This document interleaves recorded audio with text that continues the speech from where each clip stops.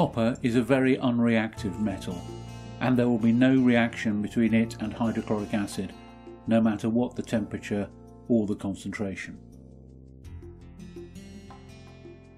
Iron is slightly more reactive than copper, but at room temperature with dilute acid there is still no reaction. However, if you increase the concentration or heat the solution, it will react.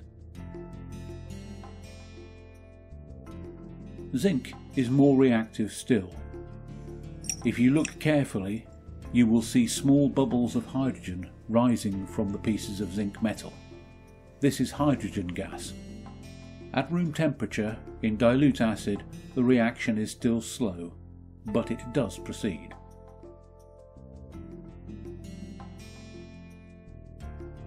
Magnesium is the most reactive of all the metals here, and you can see it begins an immediate and vigorous reaction with the dilute acid, producing hydrogen gas and a significant amount of heat.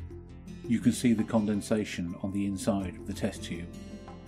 Within a very short period of time, the magnesium has completely dissolved to produce magnesium chloride and hydrogen gas.